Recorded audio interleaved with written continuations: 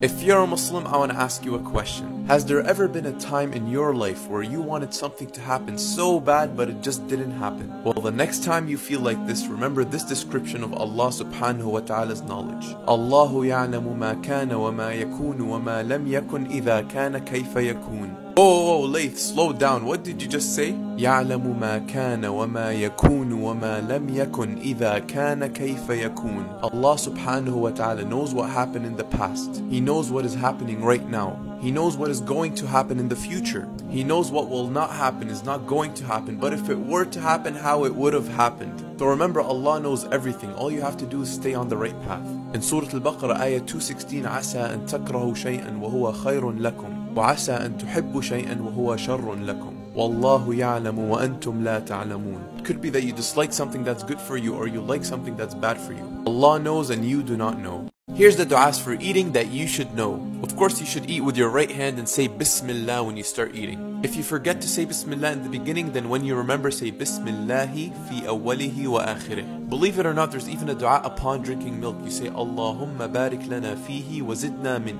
When you finish eating, you say alhamdulillah alladhi at'amani hadha wa razaqani min ghayri hawlin minni wa la quwwa. Now, if someone offers you a meal or offers you a drink, you say Allahumma at'im man at'amani wa asqi man saqani. And finally, if someone invites you over, you say Allahumma barik lahum fima razaqtahum waghfir lahum warhamhum. Make sure to screenshot and memorize them all. This is the one you say when you forget to say Bismillah. This is the one you say upon drinking milk. You say this after you finish eating. This is the dua when someone offers you a meal or a drink. And finally, this is the one when you're dining at someone's house. Make sure to screenshot all of them, memorize all of them, and share this for good deeds. Here are the du'as that you should know on the days that you fast. After you break your fast, say ذهب الظمأ وابتلت العروق وثبت الأجر إن شاء الله. The thirst is gone, the veins are moistened, and the reward is certain if Allah wills. Now, if someone serves the iftar to you and serves food to you and you break your fast with it, say this: أفطر عندكم الصائمون وأكل طعامكم الأبرار وصلت عليكم الملائكة. May the fasting break their fast with you and the pious eat your food and the angels pray for blessing on you.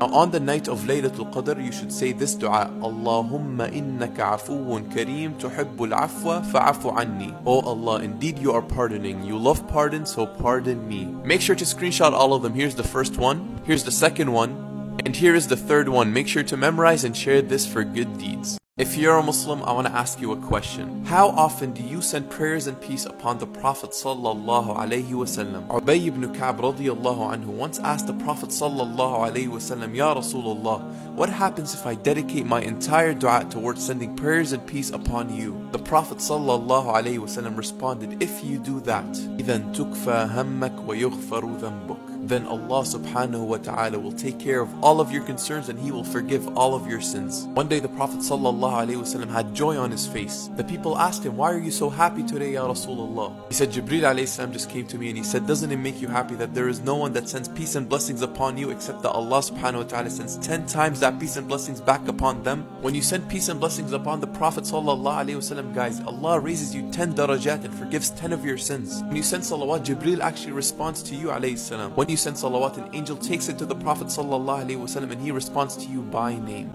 If you're a Muslim, I want to ask you a question. As a Muslim who lives in a Western country like me, have you ever been in a situation where you're fasting but everyone around you is eating? Well, what if I told you that those were some of the most blessed moments of your life and you probably had no idea? The Prophet sallallahu alaihi wasallam said that if a person is fasting around people who are eating, then the angels will pray upon that person until those people are full. And this doesn't only apply when you're around non-Muslims, it even applies when you're around Muslims and you're doing a voluntary fast. And Aisha radiyallahu anha, the mother of the believers, even told us that the Prophet sallallahu alaihi wasallam fasted the most outside of Ramadan in the month of Sha'ban, the month we're in right now. So the next time you're in this situation, just remember that the angels are asking Allah to forgive you and are praying for you. Another situation where the angels pray for you is when you eat your suhoor, which is the meal you have before Fajr and starting your fast. You're eating suhoor, the angels are sending blessings upon you, so the Prophet ﷺ told us don't abandon the suhoor, even if it's just a sip of water. Yeah, Laith, where did the crescent moon and star symbol come from? And why does it symbolize Islam? Sometimes people think that it actually does symbolize Islam because a lot of the Muslim countries today have it on their flag. And in many Muslim societies today, they're on top of minarets and domes and tombs. But the reality of the situation is that the crescent is not the defining symbol for Islam whatsoever. Crescent moon and star only started being associated with Islam in the 15th century after the Ottoman conquest of Constantinople. Constantinople is Istanbul today. The symbol for Constantinople was the crescent star and moon, and the reason for that is because it has Marian associations. You see, the Hagia Sophia, which was a church, was actually dedicated to the Virgin Mary, and in Christian symbols and iconography, the Virgin Mary is represented by the crescent because Christians believe that she is Queen of Heaven. She also wore blue and was surrounded by stars. So after the Ottomans took Constantinople and it became their capital, they made it the symbol on their flag. It became the emblem of their state and by extension the emblem of Islam. So when these countries became independent, they just kept the symbol. And that's where the crescent actually came from. Make sure to share.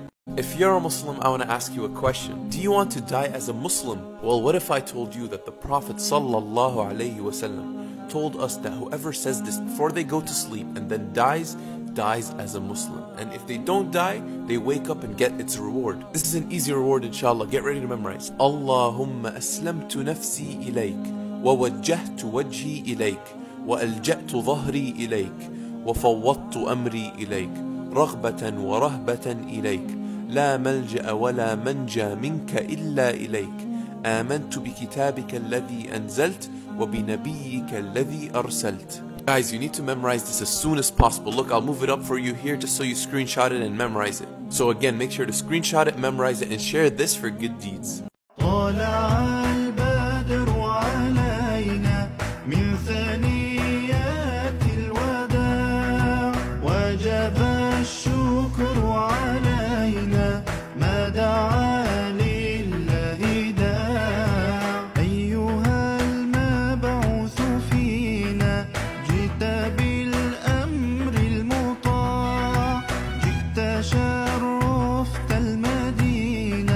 مرحبا يا خير داع صلى الله على محمد صلى الله عليه وسلم صلى الله على محمد صلى الله عليه وسلم أنت شمس أنت بدر أنت نور فوق نور. Yeah, the audio just ended. I don't know why this guy made it only 53 seconds long. Anyways, go screenshot and memorize the du'as and give me some ajr. If you're a Muslim, I want to ask you a question. Do you know the story of Salman al-Farisi radiyallahu anhu? Salman al-Farisi was the son of a Zoroastrian priest in Persia. He would see a Christian monk worshipping sometimes. And after meeting him, he actually became a Christian. So his father locked him up in chains and killed that monk. But before he died, the monk told him to go to Syria to find pure Christians like him because there weren't that many left. So Salman escaped there and he became a disciple of those priests. So long story short, after those priests died, the last priest told him that all of those Christians have died. But the time of the chosen one is coming, so you should go find him. His priest told him that he will be in the land of the dates and he will have a mark on his back and he won't accept charity, he will only accept gifts. Since Salman had no prestige, he was actually sold off as a slave in Medina. And he spent decades looking for this promised one. Then the Prophet ﷺ came to Medina. Salman offered him dates as a charity, but the Prophet didn't eat any. The next day he offered him dates as a gift and he ate some. And when he saw the mark on the Prophet's back, he started crying and kissing his hands and kissing his feet. Remember, whoever is sincere will be guided. If you're a Muslim, I want to ask you a question. Why do we fast? What are the benefits of fasting? Well, Allah Azza wa Jal tells us why we fast in Surah Al-Baqarah. يَا أَيُّهَا الَّذِينَ آمَنُوا كُتِبَ عَلَيْكُمُ الصِّيَامُ كَمَا كُتِبَ عَلَى الَّذِينَ مِنْ قَبْلِكُمْ لَعَلَّكُمْ تَتَّقُونَ. So the reason Allah subhanahu wa ta'ala commands us to fast is لَعَلَّكُمْ تَتَّقُونَ. The word لَعَلَّكُمْ means several things. It can mean so that you, or so hopefully you, or so perhaps you, تَتَّقُونَ. So that you become conscious, so that you become aware, so that you protect yourself. Protect yourself from landing in future trouble, from disappointing Allah subhanahu wa ta'ala, from disappointing the messenger, for disappointing yourself. Fasting is a mental and physical struggle. Your body tells you let's eat and drink, but your heart says no, not until Maghrib. And your heart's supposed to do the same when you see something you're not supposed to be looking at. Well, in Ramadan, for example, shaitan is locked up, so you have 30 days to make your heart stronger and your urges weaker. And if you fast outside of Ramadan, it becomes even stronger. The Prophet used to fast a lot in this month, Sha'ban, so go fast. If you're a Muslim, I want to ask you a question. Do you want nothing to harm you? Well, what if I told you that the Prophet ﷺ told us that there is nobody that says 3 times in the morning and 3 times in the evening, Bismillahi alladhi la yadurru ma ismihi shay'an fil ardi wala fis sama'i wa huwa as-sami'ul alim, that anything harms them. So just say this 3 times in the morning and 3 times in the evening and you won't be harmed. What's easier than this? Come on, quickly memorize it. I'll even move it up for you so you screenshot it right now.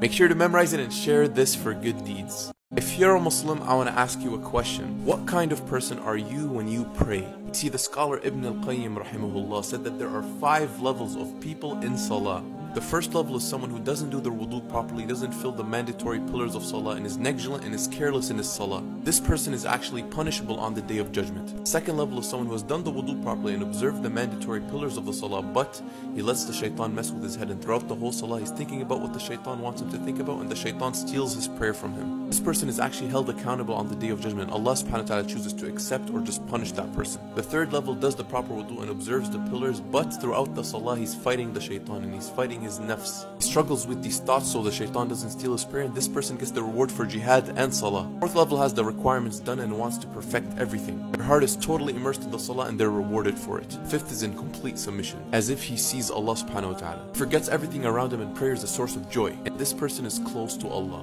If you're a Muslim, I want to ask you a question. Are you praying your 12 sunnah rak'ahs? Do you even know the reward for the 12 sunnah rak'ahs? Before I tell you that, the sunnah prayers are as follows: 2 rak'ahs before fajr, 4 rak'ahs before dhuhr, 2 or 4 rak'ahs after dhuhr, 2 rak'ahs after maghrib, and 2 rak'ahs after isha. The Prophet ﷺ told us that the 2 rak'ahs before your fard fajr prayer are worth this dunya and what is in it. The Prophet ﷺ also told us that whoever prays 4 rak'ahs before dhuhr and 4 rak'ahs after dhuhr, they will be saved from the hellfire. And the Prophet ﷺ told us that whoever prays those 12 rak'ahs regularly, they will have a house built for them in Jannah. Not only that, on the day of judgment, if your fard prayers were incomplete, Allah subhanahu wa ta'ala will command to see if you have offered any voluntary prayers to make up for them. And only by His mercy you can go to Jannah. So to get all of these amazing rewards, simply start praying your sunnah prayers on a regular basis.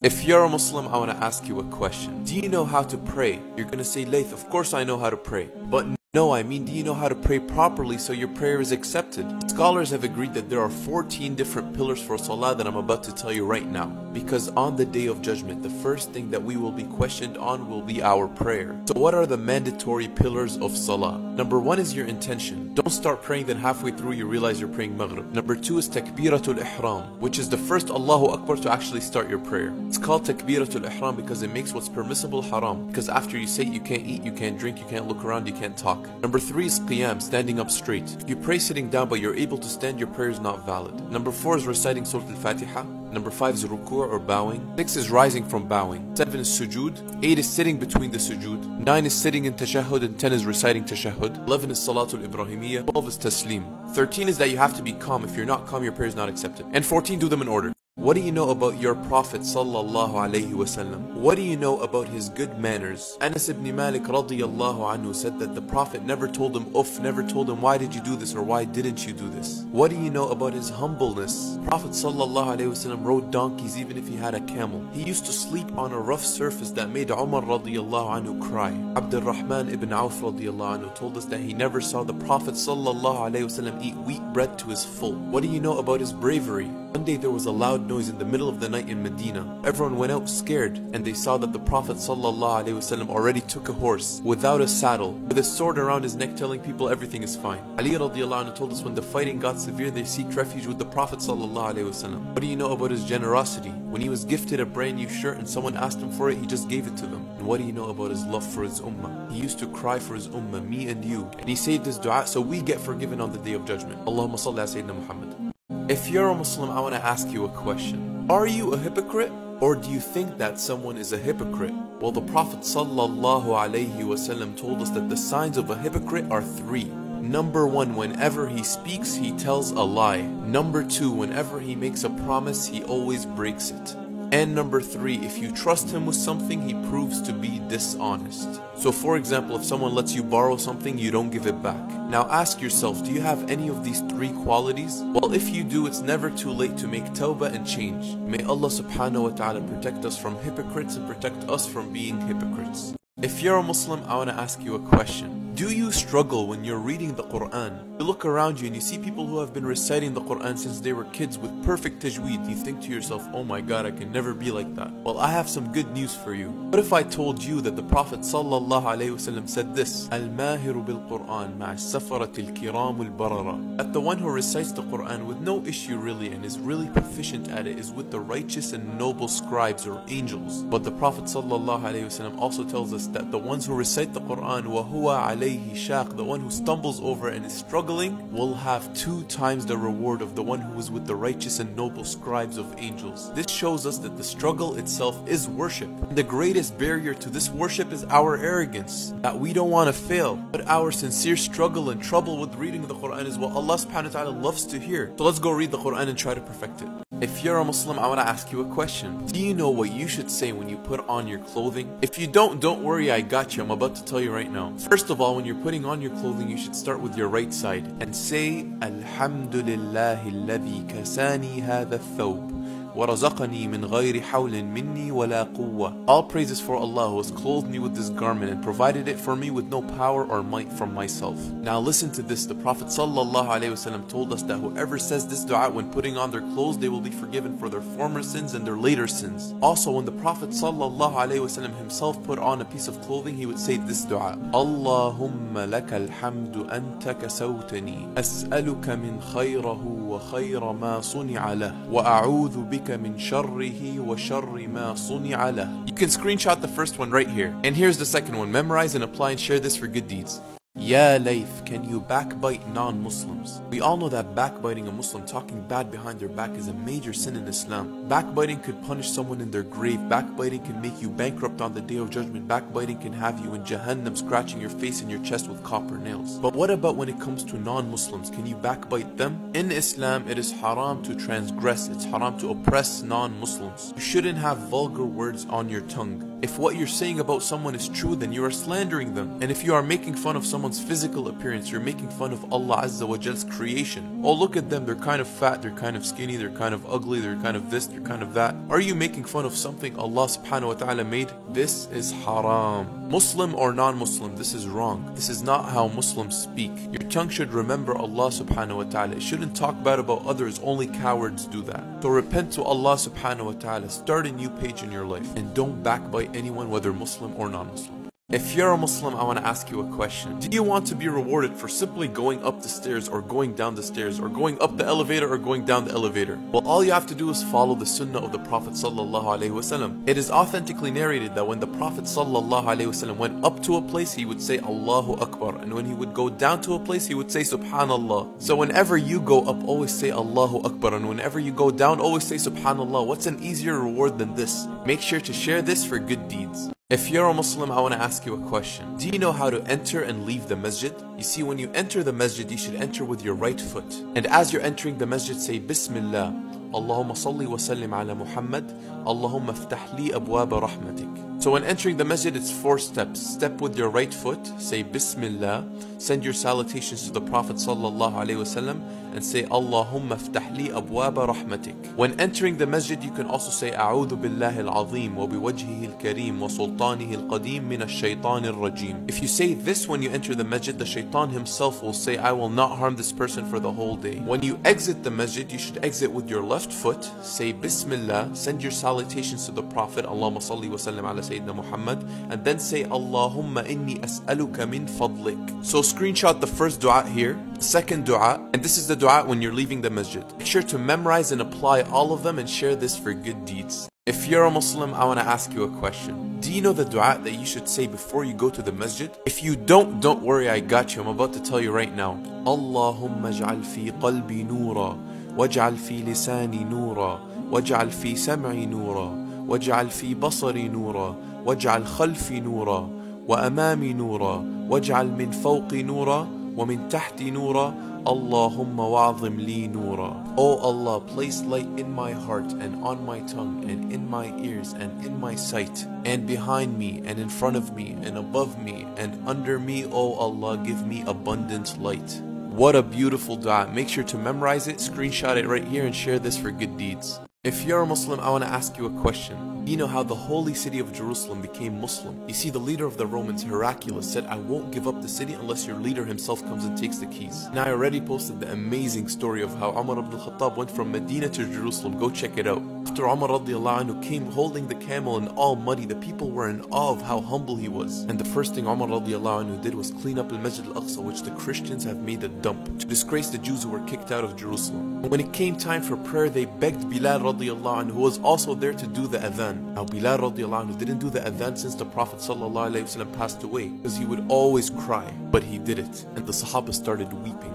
Then a Christian man named Sophronius came to Umar radiallahu anhu, said, let me give you a tour of the city. So he took him to the church of the Holy Sepulchre, and the adhan for Asr came. The Christian man told him, just pray in here. Umar said, no, if I pray here, the Muslims will make your church a masjid. So he prayed outside, and that became Masjid Umar. He respected them, and he even brought back 70 Jewish families to Jerusalem. If you're a Muslim, I want to ask you a question. Do you want all of your sins to be forgiven? Well, it is narrated by Abu Ayyub al-Ansari radiyallahu anhu that whoever says 3 times Astaghfirullah alladhi la ilaha illa huwa al-hayyul qayyum wa atubu ilayh, all of their sins will be forgiven, even if they were as much as the foam of the sea. Guys, I don't see why you can't memorize this. Say Astaghfirullah alladhi la ilaha illa huwa al-hayyul qayyum wa atubu ilayh 3 times every single day of your life. Screenshot it right here and share this for good deeds.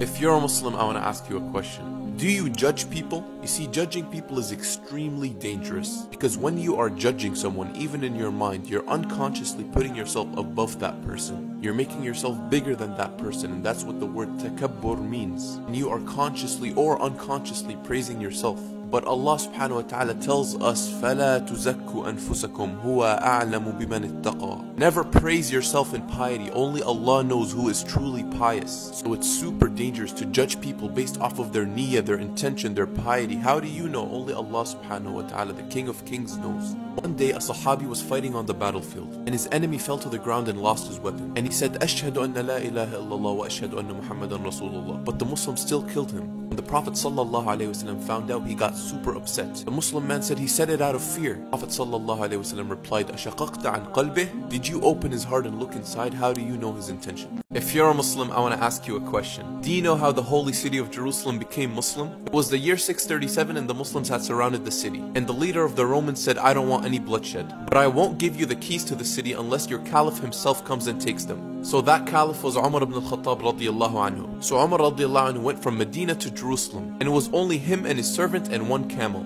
Umar radiyallahu anhu said, let's make a deal. I'll ride the camel for the first half and you ride the camel for the second half of the trip, so they don't get too tired. And Umar radiyallahu anhu only had 1 set of clothing, and on the way he actually fell into mud. And when they got to the city of Jerusalem, it was the servant who was on the camel, and Umar radiyallahu anhu was holding the camel. Imagine this is the most powerful person on earth at this point, who just conquered Jerusalem, all dirty and muddy and holding a camel on the way. And the Romans prepared a lavish ceremony with a long carpet for him. So when he got there, one of the companions said, what is this? Umar radiyallahu anhu answered, نَحْنُ قَوْمًا عَزَّنَ اللَّهُ بِالْإِسْلَامِ. We are a people who Allah dignified with Islam. We don't need people's validation. If you're a Muslim, I want to ask you a question. Do you know the afkar that you should say after every fard salah? As soon as you finish the salah, say Astaghfirullah 3 times, then say Allahumma anta as-salam wa minka as-salam tabarakta ya dhal jalali wal ikram. Then you say La ilaha illallah wahdahu la sharika lah, lahul mulk wa lahul hamd wa huwa ala kulli shayin qadir. Allahumma la mani'a lima a'tayt wa la mu'tiya lima mana'at wa la yanfa'u dhal jaddi minka al-jadd. Then you say La ilaha illallah wahdahu la sharika lah, lahul mulk wa lahul hamd wa huwa ala kulli shayin qadir, la hawla wa la quwwata illa billah. لا إله إلا الله ولا نعبد إلا إياه له النعمة وله الفضل وله الثناء الحسن. لا إله إلا الله مخلصين له الدين ولو كره الكافرون. Number 4, اللهم أعني على ذكرك وشكرك وحسن عبادتك. You can also say number 5, اللهم إني أعوذ بك من البخل, and so on. Then say subhanallah, alhamdulillah, and allahuakbar 33 times, and say La ilaha illallah wahdahu la sharika lah, lahul mulk wa lahul hamdu wa huwa ala kulli shayin qadir 1 time. Then read ayat al-kursi. Then read Surah Ikhlas, Surah Falq, Surah Nas, and say this after Fajr and Maghrib, and the screenshot and memorize. If you're a Muslim, I want to ask you a question. Do you understand the importance of having a good intention? Your intention can take you to Jannah and it can take you to Jahannam. The Prophet ﷺ was shown 3 people who will be amongst the first to enter paradise. Number 1, a martyr, so someone who died for the sake of Allah subhanahu wa ta'ala. Number 2, one who refrains from begging for the sake of Allah subhanahu wa ta'ala. The third was a servant who worshipped Allah subhanahu wa ta'ala in the best manner and was sincere to his master. The Prophet ﷺ also told us of 3 people who will be amongst the first to enter Jahannam. Number 1, a religious scholar and a Quran reciter will be taken to hell because he used to teach people, so people call him learned, and so people call him a good reciter. Number 2, a donator of wealth will only donate it, so people call him generous. And number 3, a martyr, someone who died, so people call him brave, not for the sake of Allah. So let's purify our intentions. May Allah subhanahu wa ta'ala make us from the people of Jannah. If you're a Muslim, I want to ask you a question. Do you know what you should say after you hear the adhan? If you don't worry, I got you. First of all, when you're actually hearing the adhan, you should listen to it calmly and repeat after it. But when the mu'adhin gets to the point of hayya ala salah, you say la hawla wa la quwwata illa billah. And after the adhan is over, the Prophet ﷺ taught us a dua. And he himself ﷺ told us that whoever recites this dua after the adhan, then he will deserve the intercession of the Prophet ﷺ on the Day of Judgment. Allahumma rabba hadhihi ad-da'wati at-tamma والصلاة القائمة آتي محمدا الوسيلة والفضيلة وابعثه مقاما محمودا الذي وعدته إنك لا تخلف الميعاد. You can screenshot the dua right here. Make sure to memorize it and share this for good deeds. If you're a Muslim, I want to ask you an extremely important question. Do you want all of your sins to be forgiven? Well, the Prophet ﷺ told us that whoever says subhanallah wa bihamdihi 100 times in a day, all of their sins will be forgiven, even if they were as much as the foam of the sea. Allahuakbar, guys. I don't see why we can't all implement this. If you want, say 20 after each salah to get the habit going. So let's all say subhanallah wa bihamdihi 100 times in a day and share this for good deeds.